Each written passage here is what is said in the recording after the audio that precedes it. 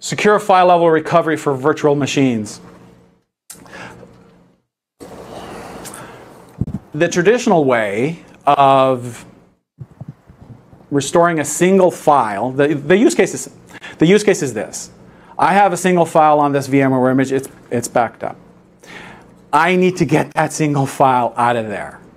The traditional way that has been done is by restoring the image, mounting the image, logging into the image, searching for the file, finding the file, moving the file, destroying the image, right?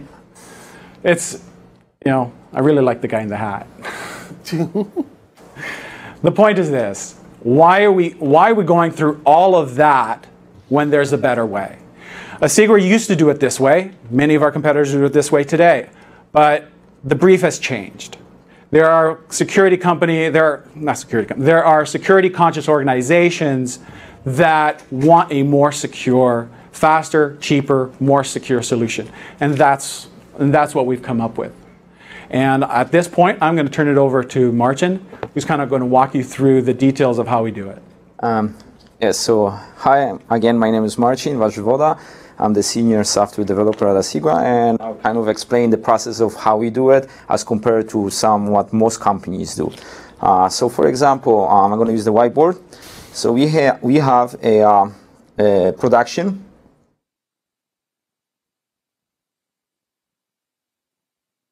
So you have a production system or production, some kind of system that you have. So first, let's explain how most companies do the file level restore. So what they do is, so you have a storage. And sorry, my handwriting is not the best, but you have, let's say, off site where you have your VMDK virtual machine stored. Of course, it's encrypted, compressed, deduplicated.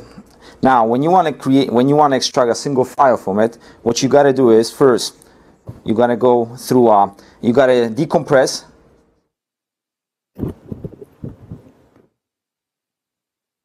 decrypt,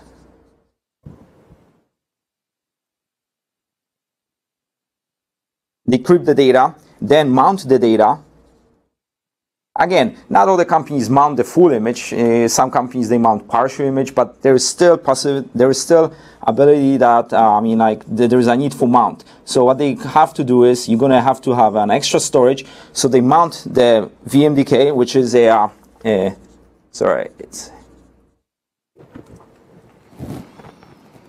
so as you mount it, so you need extra storage. When this is mounted, it's valuable. Third party can actually attack this, because then it's not just a file that you mounted, or you have actually exposed a partial full image to the hackers or potential attackers. So what happens is so now let's say you want to extract the file. So you take the file from the VMDK and you send it to the destination or to the production system. But as you send the packets to the production system, so let's say those are squares represents the packets, what happens is if you restore files that, let's say, take up couple hundreds of megabytes or even a gigabyte, it takes time, first of all. So at that time, this image is still mounted till you finish this operation. So what happens is not only here you require extra storage space,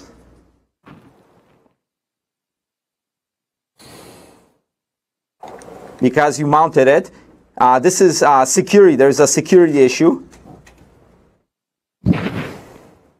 And of course, the other thing is the time, because in order, when there is, let's say you have a virtual machine that has a terabyte, you have to decompress, decrypt, mount it. That takes time before you even start restoring the file.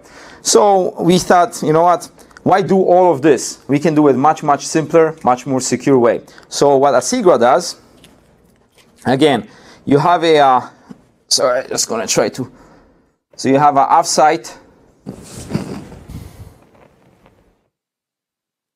Again, the same scenario, you have an offsite backup or data store, and again, you have your VMDK. inside there. So now what happens is when you want to get a single file, all we do is this is encrypted and this is compressed. All we do, we go directly to this and we know exactly which packets contain the data for that particular file. So those packets, we don't mount nothing. We just send those packets directly to the production system, and then on the production systems, those packets get decompressed, decrypted, and the file is being reconstructed there. So we don't need extra space. There is no security issues, and there is pretty much, you don't waste the time of mounting, decompressing, and decrypting the whole image. So that's our solution. And like I said, we had a file level restore before, but again, more and more companies, there were some cases that companies said, okay, we cannot have this. We cannot mount it and become exposed to the third-party attacks. So we said, okay, let's scrap all of this. Let's just do it like that. So basically, that's our way, and I think it's an innovative way of doing it, and it kind of solves all kinds of other problems. So that's. How do you know what packets need to be sent if you haven't decrypted it? Well, that's our patent. So you're not going to tell me, is what you're saying? That's right. We actually filed for a patent for this. So yeah, there is a way. We don't even store metadata. We don't store anything of which packets have to be. We don't store any of this information. So basically, we just know exactly how to go in, and we know exactly where those packets are located and transfer there. Changes from a restore point or something along those lines. So, and the good thing is about it is, again, even if those packets are being intercepted, the only information that you're going to intercept is just for that file, right? Just like any other case, you cannot avoid that. The biggest thing is you don't expose partial or full machine to third-party attacks. So it's now in that process when you file a patent where you have to stay in a kind of it goes into a big black hole until the U.S. Patent Office, begins to either award it or question it and test it. But the objective is to eventually, if and when it gets published, then it gets published and everybody can see what it is. So we've been told to. So you said it was a. So basically, and again, it saves quite a bit of time and it solves other problems too. So that's all from the whiteboard. Thank you, Matt. Thanks, Marcia. Go back. You've got to have some way to transfer data. If this is coming from a database or whatever method you're using to pull it from, any chance of corruption, or what kind of thing do you have to keep from getting whatever secret sauce you're using in line?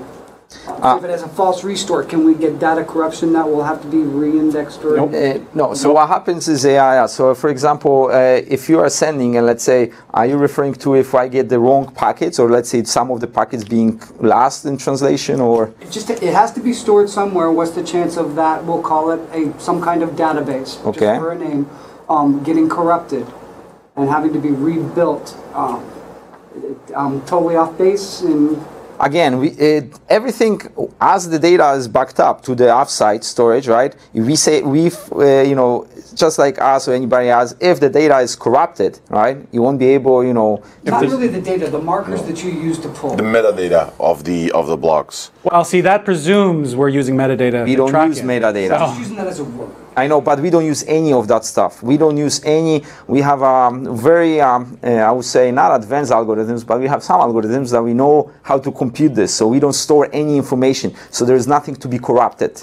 As long as the data is valid, you can restore a file. And it works for both NTFS system, which is the Windows, and the Linux system, which is the XT4. And not only that, but we restore it completely with streams. Basically, no limits. And you can restore multiple files too. It's not just one file at a time. You can select multiple files. You can select the whole image and restore it file by file.